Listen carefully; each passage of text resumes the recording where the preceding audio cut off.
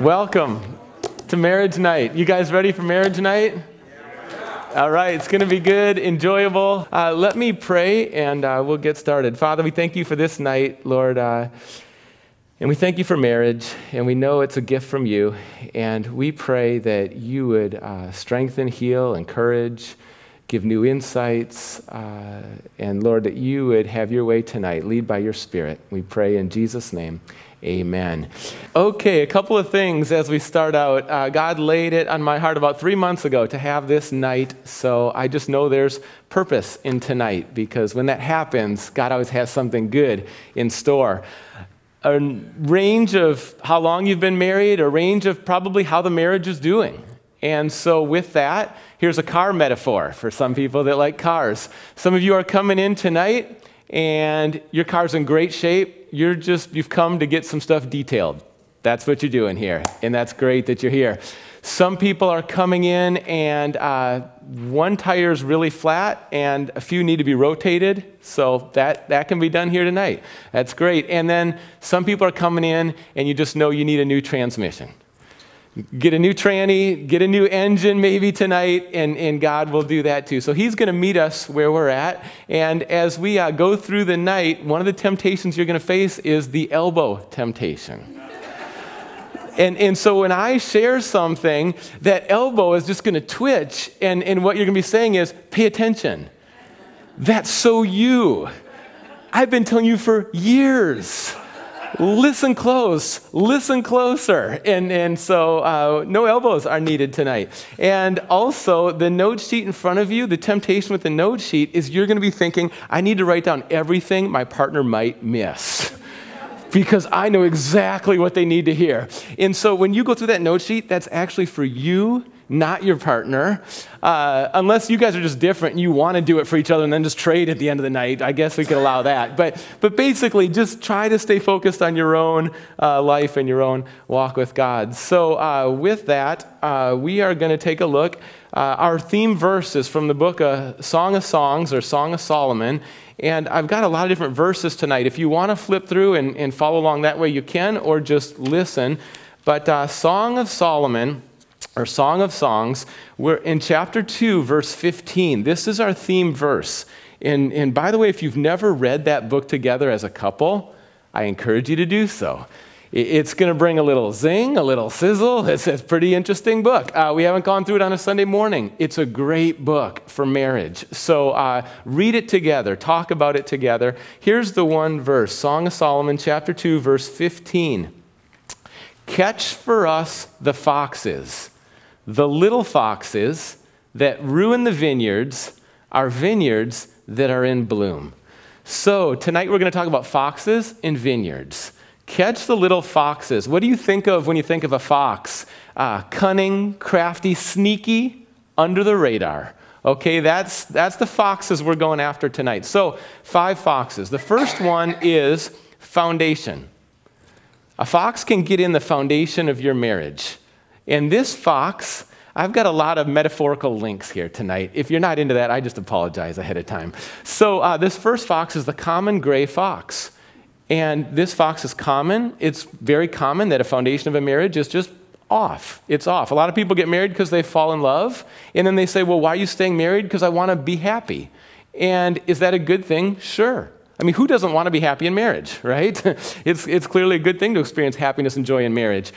But what's the danger? The danger is, what if you hit a month when you're not happy? What if you hit a year when you're not happy?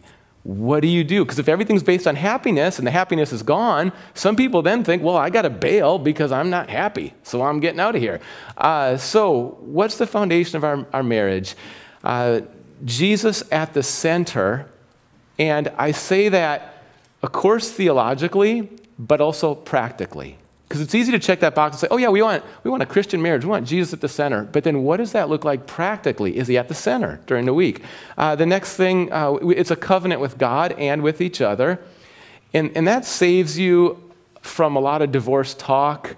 You know, if you're just there to be happy and then things aren't happy, you can say, well, if you don't do this, I'm getting a divorce. And you start throwing out the divorce word often.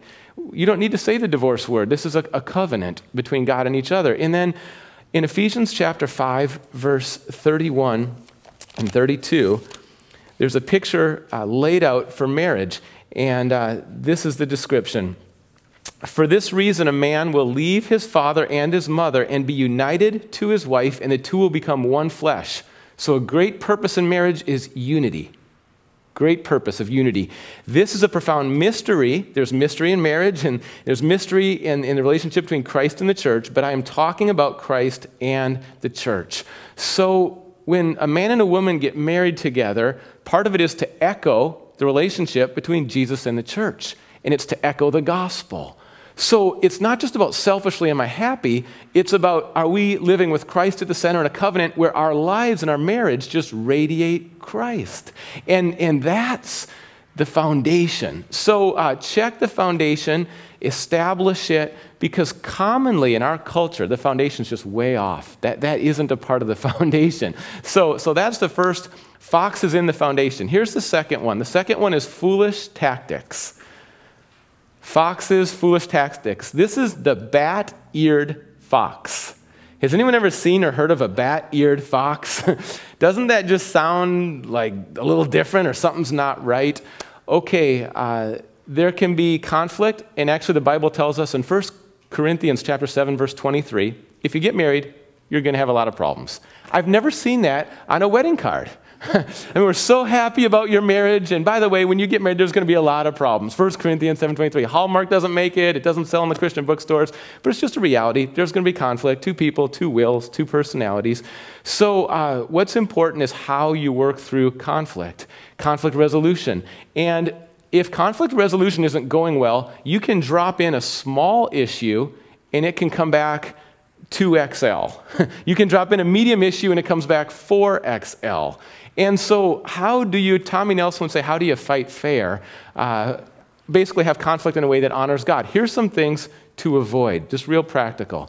No violence, no put-downs, no screaming and yelling at each other, no exaggerations, stick to the truth, no rolling the eyes and just walking out of the room, no threats, no lies, no lingering. What I mean by that is the Bible says don't let the sun go down while you're still angry. Work it out together as best as you can that day.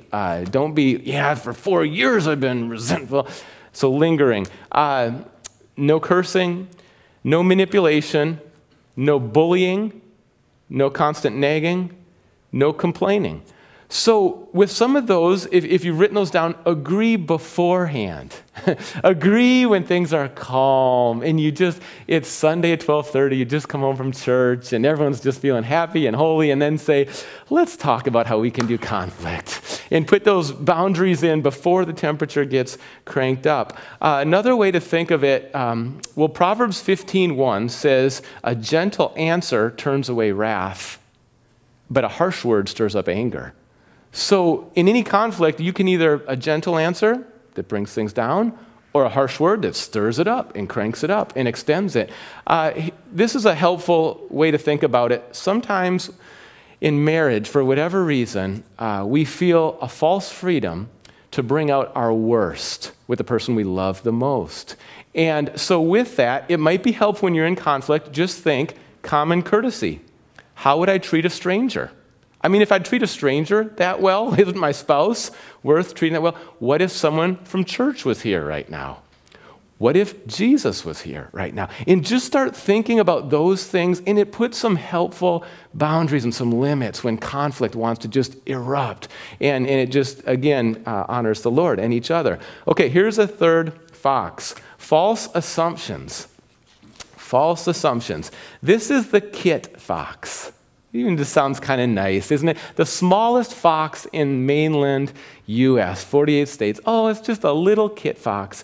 And we kind of think, oh, it's just a little assumption. What could that possibly do? That little kit fox. Oh. And so here's the way assumptions work. And this is from 2 Samuel. I'll just read a couple verses.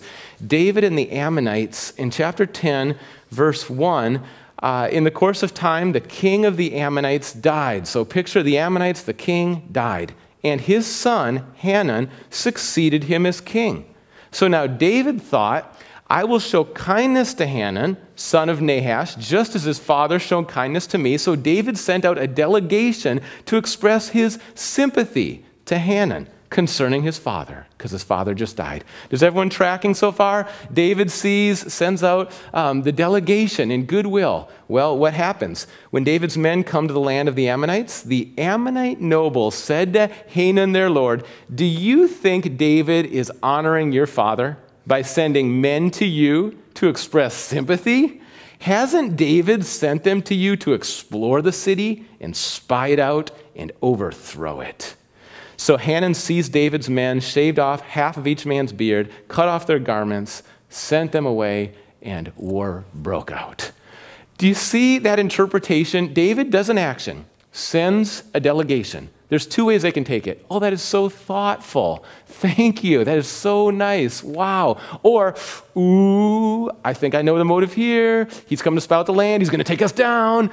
Do you ever have situations that you could either interpret them this way or that way? Could be either one with your spouse, and you're thinking through, ooh, I'm going to make a decision. I don't think it was so kind. I think it was one of those over there.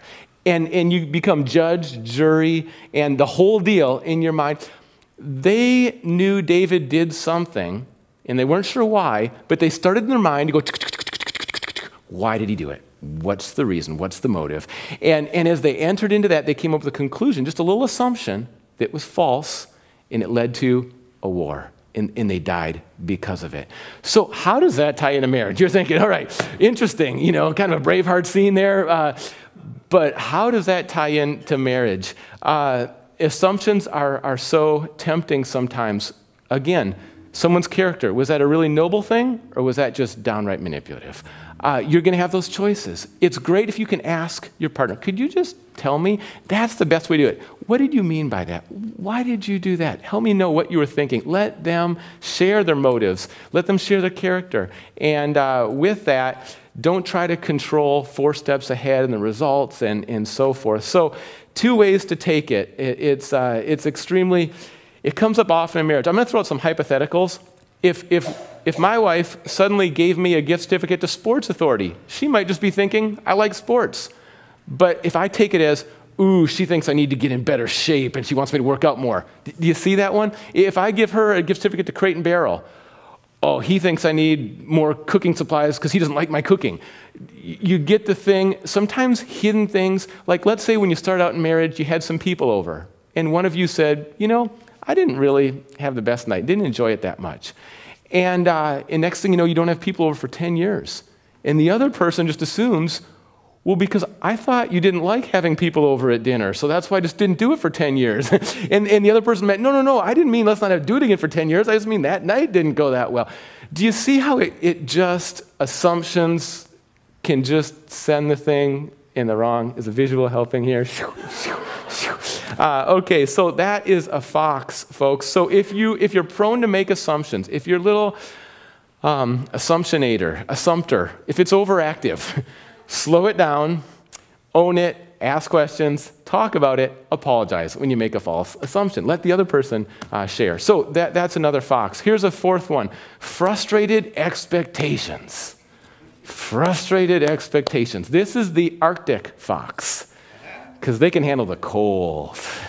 Brr, like Minnesota, where I grew up, cold. If you have expectations and they're not getting met, what can happen in marriage? It can get cold. It can get frigid. It can get below 0. So disappointment happens in marriage when there's unmet expectations. A lot of times these unmet expectations are not spoken, so the other person doesn't even know. Here's 2 things you got to think about. 1, is it safe? Is your marriage safe to really share those? And then 2, do you ask God for courage to share them? Because if it's safe, then ask God for courage that you can go ahead and share them. Those expectations that you've got. Let me put it this way. There are probably some things your partner would just love if you asked about, noticed, knew about them, started to bring into the marriage. Even if you've been married 10, 20, 30 years, there's just probably some things that are existing there. So here's a couple categories that might help you as you think about expectations. Time together, conversation together, sharing, the depth that you share with each other, expectations with that. Another one, intimacy, the amount of intimacy, just talking about intimacy, premarital counseling, that's something you put on the table right away. Let's talk about intimacy. How often are you thinking about that? And start communicating expectations. Here's another one, gifts, flowers, dates. What does that part look like? Another one is amount of work around the house. Who does what? How much? How often? So a lot of these things, if they're not talked about, they lead to resentment, bitterness, frustration. So we've got to have the courage to go there, and then we ask God for that, and we got to make sure it's a safe place so we can share these, and we can hear them and not get defensive, but talk about them, pray about them. And maybe they're going to swing over on one person's side, maybe they'll swing over on the other, maybe you find something in the middle, but prayerfully talk through them together. So that's another one. Proverbs 13:12 says this, hope deferred makes the heart sick, but a longing fulfilled is a tree of life. So describe those expectations. Here's the fifth fox, and this is the downward spirals. Downward spirals. The fox that wants to get in there. In Proverbs chapter 30, verse 21, this is one of those verses I read, and the first time I read it, I think I haven't stopped taking it in. Verse 21, under 3 things the earth trembles. Under 4 it cannot bear up. In verse 23a, an unloved woman who is married. Wow. So picture an uncherished woman, a woman in a marriage that does not feel special, does not feel cherished. Okay, that's one part. How is she going to respond?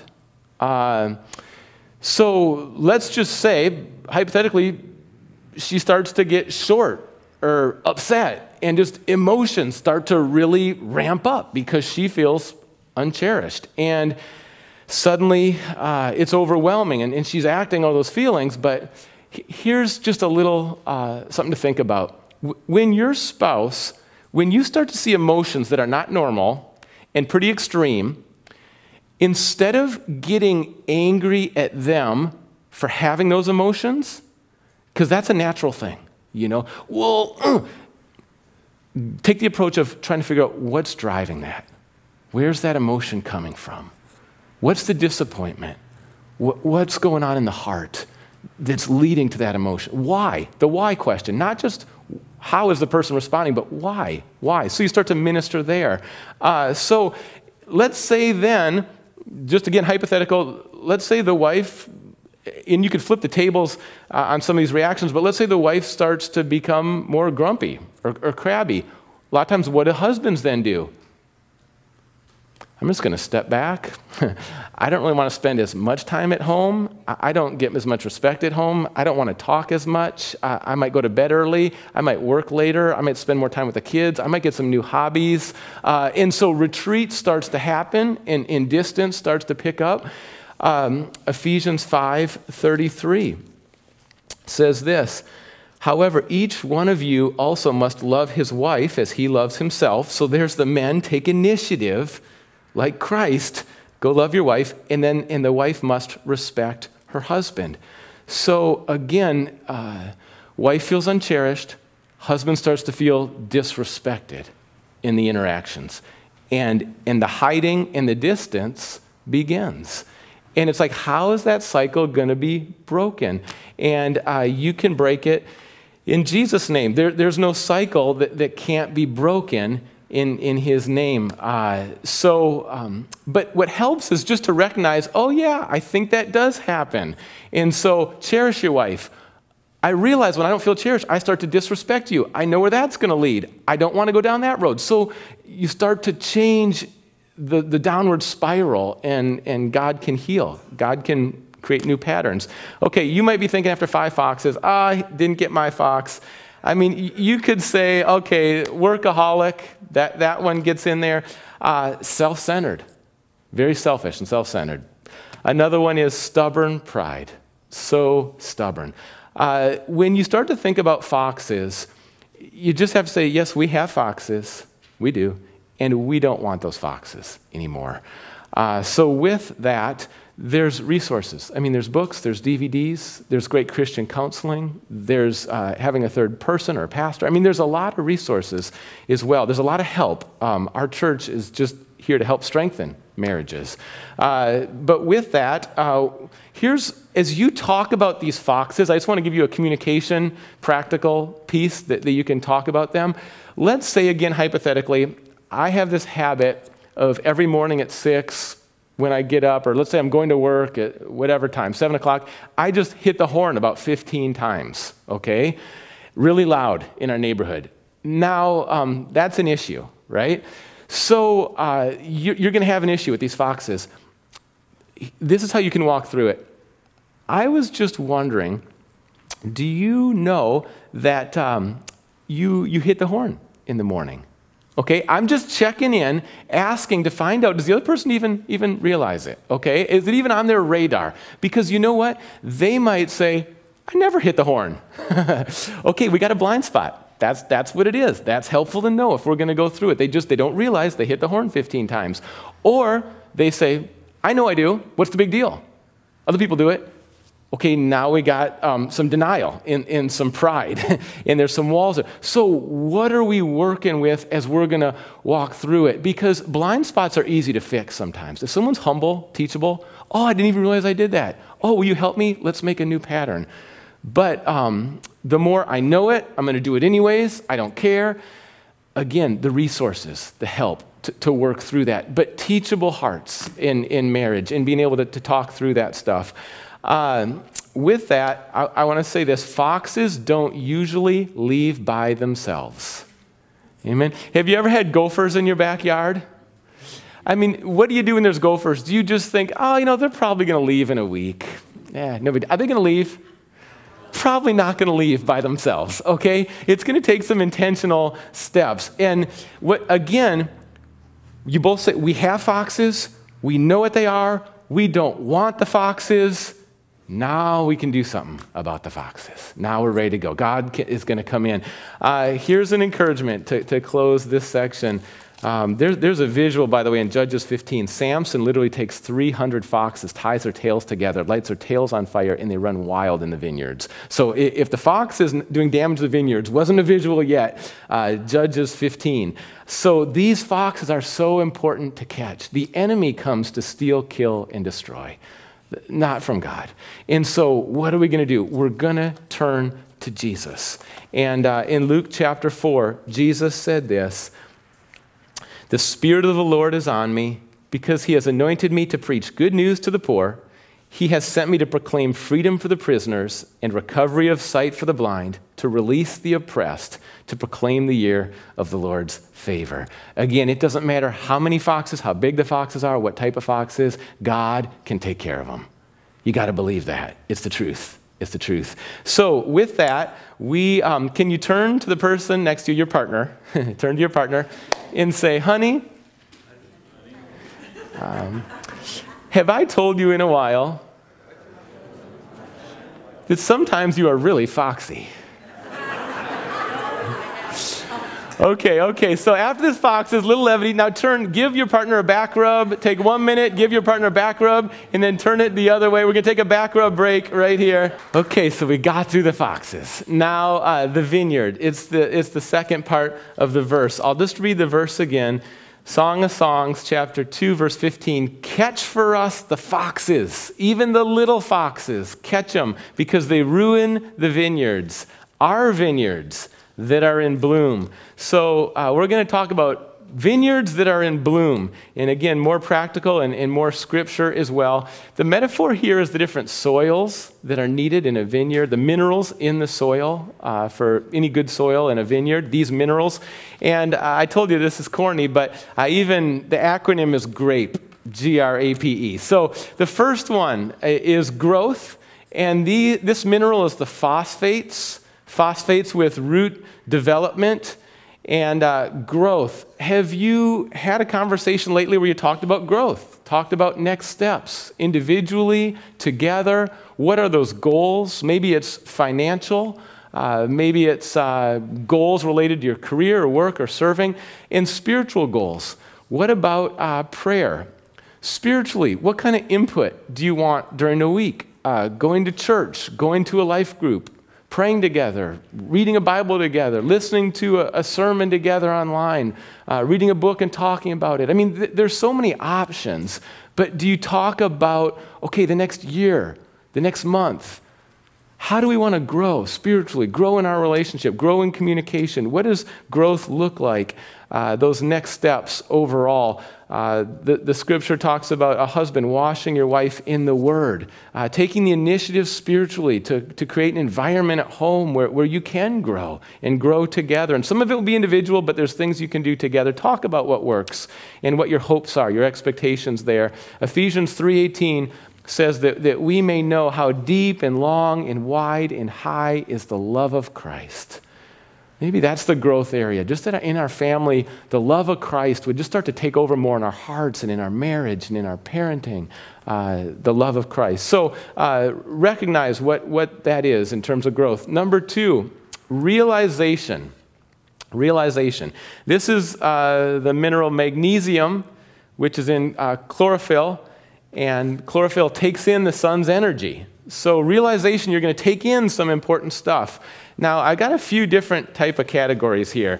Realization, it can be helpful and even humorous in marriage when you realize what some of your quirks are.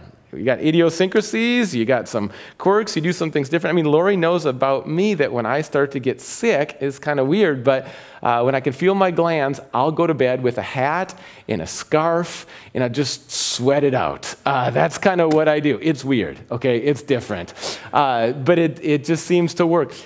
I'm just giving you one example. You've got a lot. When you can recognize them, laugh about them, have a good time with them, just realize what they are. Here's another thing to realize. What season are you in? What season are you in? If you are pre-kids, or if the kids are out of the house, I just want to tell you some of the things you should really enjoy. You can just go take walks together whenever you want. You can go out on dates any time of the week. Late nights, easier for you. Traveling. You can both just wake up and have a quiet time with the Lord in the morning when you feel like it, and it's a quiet house, and then talk about it. I mean, so what season are you in? What are the pluses, just the advantages? Realize the season. And some people that have kids are just like, oh, that's going to be nice in 15 years to get that again. Just hang in there. You're doing well if you got kids. Good job. Here's another one. This is a realization for me that sometimes a temptation is that I can bring my best at church, and then when I go home, leftovers. Spend my best at church, and then bring my family leftovers. I could take my wife and kids for granted.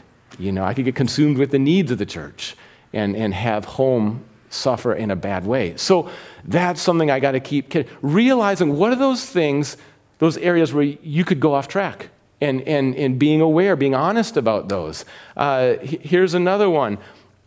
When there's disagreements and you got to try to work it out, who usually gets their way in your marriage? Is it about 50-50? Or do we got a 70-30 going on? Do we got a 90-10? I mean, the worst interpretation of the husband-wife is that, husband says, well, I'm the leader, and I'm the leader, so that means I always get my way. Here's my radio station. That verse has been yanked out of context in the worst way. So just generally speaking, it's something to keep an eye on. Realize, how are those things playing out? Okay, another one to realize, these are kind of random, but I'll just do one more, is that you might realize that there's better ways to communicate than hints. Amen? Amen? So just saying hypothetically, what might be a really obvious hint for Lori to give to me might mean nothing to me, and I don't get it at all. And so this is completely, I like to make up hypothetical things that are so ridiculous, but it just still brings the point in. Like if you're driving down 101 and heading into Marin County, and maybe Lori looks over where the dump is and says, oh, that dump, I think you can smell it from here. There's a lot of garbage piled up over there. And she's thinking, oh, this is clearly a great hint because it's the same day I'm supposed to take out the garbage and I haven't yet. And so she's saying, look at that dump. There's some garbage piled up. Doesn't smell very good, does it? And she's thinking, I was so gentle, but yet I reminded him to take out the garbage. And I just look around and was like, yeah, that garbage does smell like a dump. And I keep going. Nothing translated there. Nothing connected. So communicating, God, sometimes we just need it straightforward. And you think, oh, am I going to step on your toe? Just bring it, please, because I might not hear it otherwise. Sometimes we just think hints are so effective, and we need to realize that's not working at all. So, that's just one communication thing, but it can be a realization that's really helpful in marriage. Proverbs 20, verse 5, just read this verse. It says, the purposes of a man's heart are deep waters, but a man of understanding draws them out, or a woman of understanding draws them out. These are realizing the deep waters in how your spouse is wired as well. Here's a third helpful thing that the vineyards would bloom is appreciation. Appreciation. And calcium is the mineral, and calcium neutralizes pH levels. So when things start to get a little bit acidic in the marriage, appreciation. Let me just ask you, how often do you appreciate your spouse? How much do you appreciate? How much do you tell them? How do you let them know? How do you bring that into the marriage? There's a classic text in Luke chapter 17. Jesus heals 10 lepers. And how many come back? For anyone that knows the text, how many come back and thank Jesus? 1 out of 10. I find that's probably pretty true in a lot of situations. If God blesses me 10 times, how many times do I thank him? Maybe 10% of my blessings. If I only have today what I've thanked him for yesterday, how much would I have today? In marriage, how often could you thank or appreciate your spouse? How often do you actually do it? If they do 10 things really well, how many do you tell them they do well? If they do 10 things for you, how many do you say, yeah, I appreciate that so much, and look them in the eye and really mean it? So just getting some more appreciation in the marriage helps the pH levels overall. This is what you might want to write down this week. Just start to write down, what are all the things your partner does that you appreciate? Just start to write those down. Laundry might be the top of the list. Who are they? Who are they? Not just what they do, but who are they? Write those down. In premarital counseling, when you get married, you're just like, oh, I love this person so much. Oh, it's because of this. And you got to say, okay, stop. We only got an hour for this counseling session. We can't spend it all on what you appreciate about this person. But get back in there and start to realize those again, speak those again. Sometimes it's even the differences. I tend to be big picture. Lori's details. Okay, I appreciate that about her, that she really nails a lot of details when I'm just thinking big picture. My idea of moving is you get close to the moving day, you get everything, you throw it in the van, and you get over there and you move. She's wrapping up the silverware a month ahead of time. It's really helpful. So, but I appreciate the differences. When details are haywire, I'm not doing too bad because I'm a big picture guy and I can live with a few details that are out there. But I need to be sensitive to how details affect her. If her details are good but big picture's off, okay, I'm up there at night when she's just falling asleep and I'm still thinking big picture. So support each other. I talk more. Lori doesn't talk as much. Appreciate the differences. I tend to do things faster. Lori tends to be more planned and careful with it. Know the differences, affirm the differences as well. And with that, this little joke. Chuck Swindoll had this from a couple's 50th anniversary. Okay, Ted and Bessie. And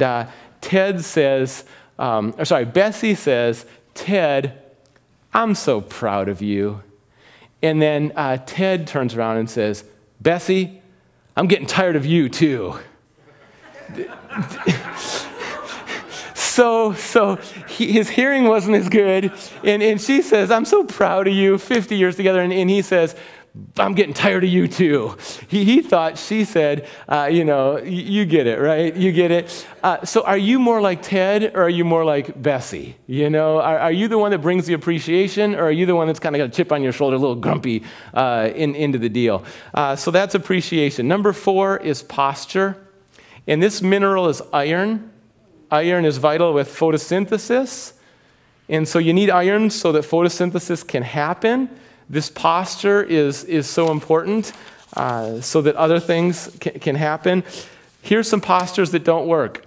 Just pointing the finger, right? It's the old log in my own eye, but picking out the speck in the other person's eye. Here's another posture that doesn't work. Well, I'm not going to be loving until you're more submissive. The old not until, I'm not going to do that until you do. And less, you do less and less and less and less, and pretty soon there's hardly anything there. The not until posture. The Bible says in 1 Corinthians 13, don't keep a record of wrongs. That's another posture. Well, I just want to tell you 3 years ago, and then 2 years ago, and then 19 months ago, and then it's like, whew, wow, here comes the whole record of wrongs. And then they've never been dealt with. So those are postures that don't work. This is kind of a humorous angle on that one. Marriages sometimes begin warm and intimate, but then they can become cold and businesslike. Consider these 7 stages of the marriage. The first year, the husband says, oh, sugar, I'm worried about my little baby girl. You've got a bad sniffle. I want to take you into the hospital, get a complete checkup. I know the food's lousy, but I've arranged for your meals to be sent to the hospital from your favorite restaurant. It is all arranged. Let's take care of you. That's the first year. The second year, oh, listen, honey, I don't like the sound of that cough. Now, will you go to bed just for me, please?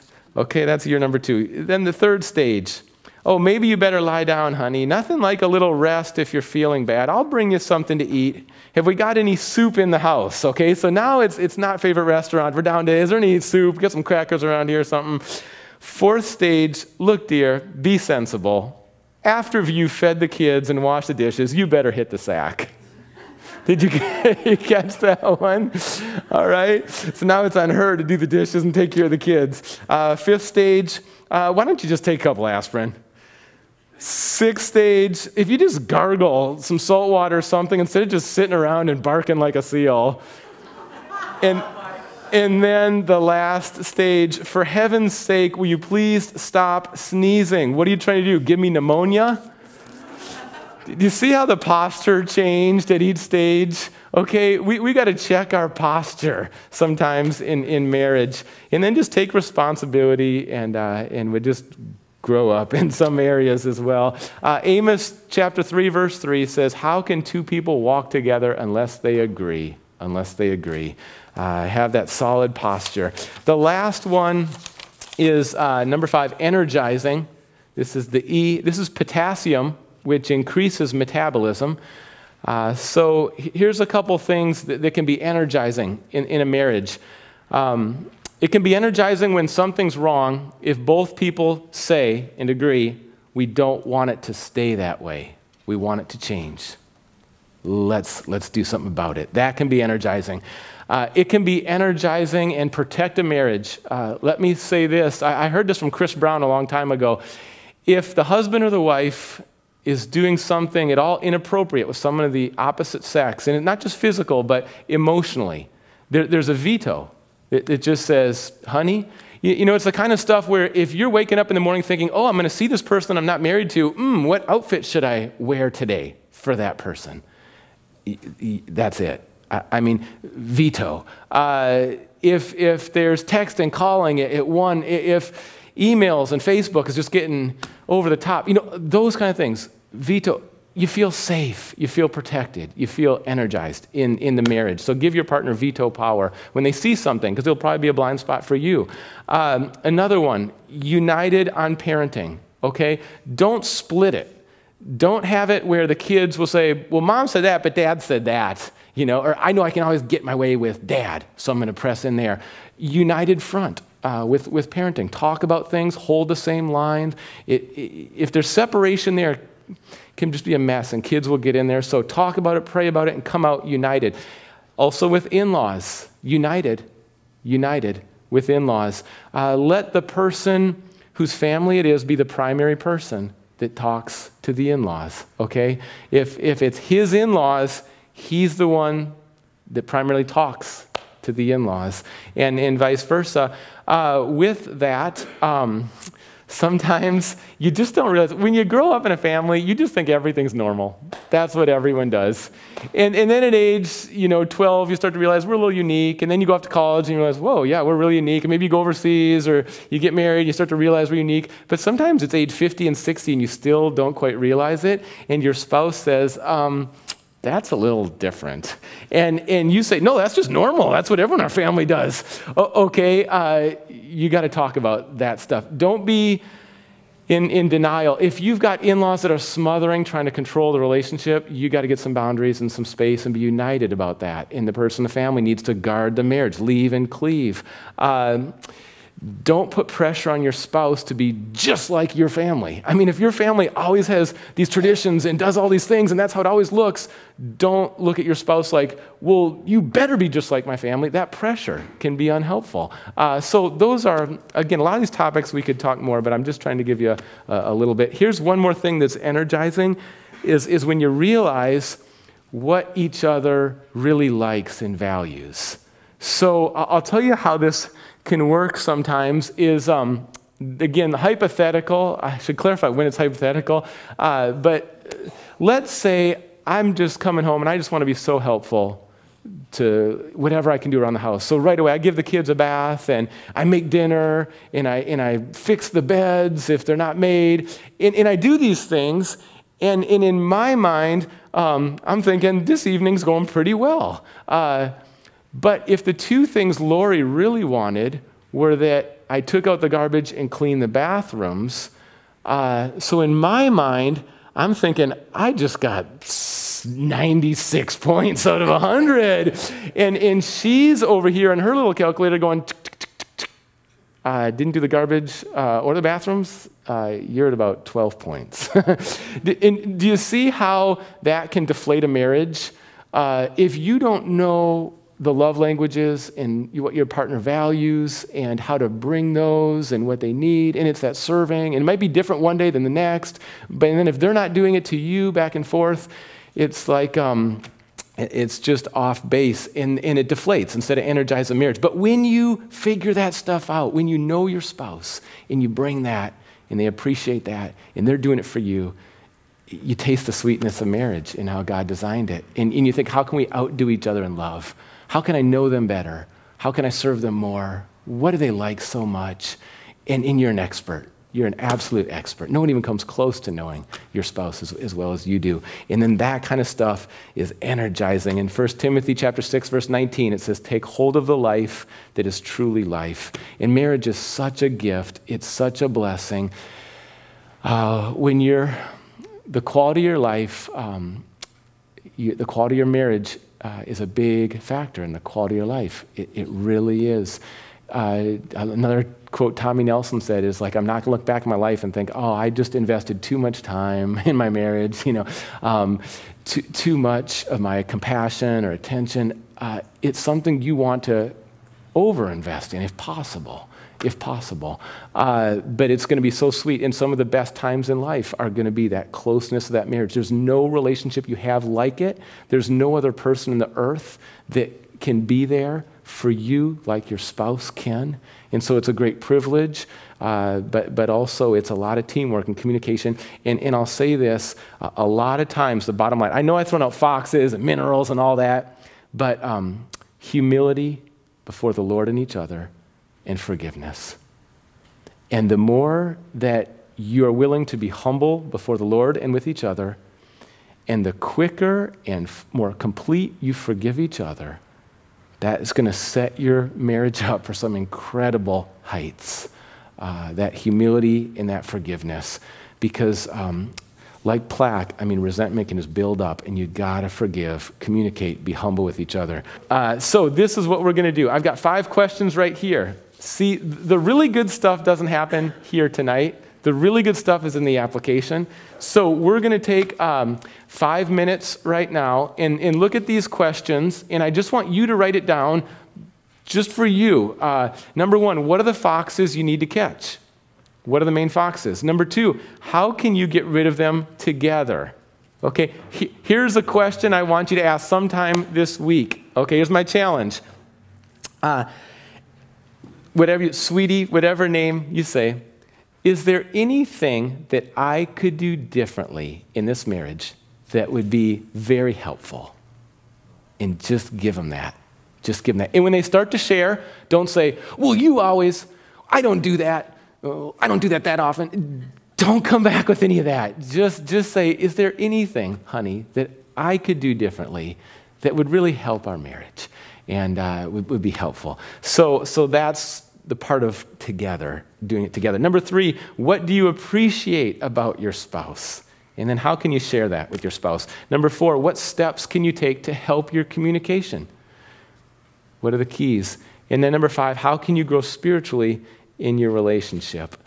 It's like every weekend here, there's the Word of God and there's practical stuff, but it's not what gets in your head.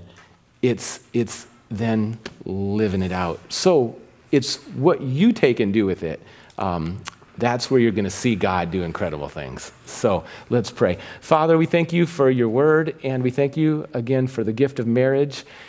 And Lord, we thank you for nights like this when we, some, as we said, detailed, some flat tire, rotate the tire, some new transmission, and yet, Lord, you know each marriage and what we need, and we want to live in closeness with you and with each other. We pray for healing, for courage, for any changes that would be good, and for forgiveness. Father, if there's bitterness and resentment that's built up from disappointment, we pray for forgiveness, we pray for healing, we pray for change, and a lot of humility.